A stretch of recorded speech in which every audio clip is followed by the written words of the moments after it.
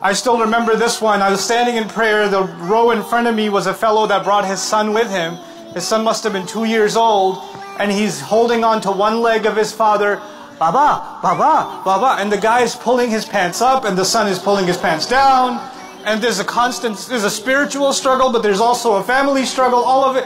I'm not concentrating at the Fatiha. I'm just hoping that nothing bad happens. Then he stands in front of his dad and he looks up.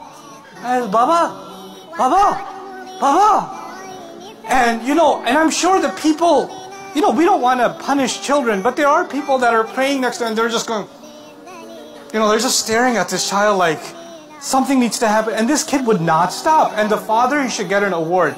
This guy has the kind of khushu' I wish I could have. Like this child doesn't even exist.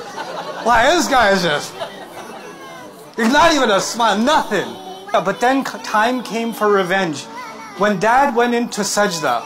So dad goes into sajda, the kid is lying on the back of his hind legs right here. The kid just lies down on his dad's legs.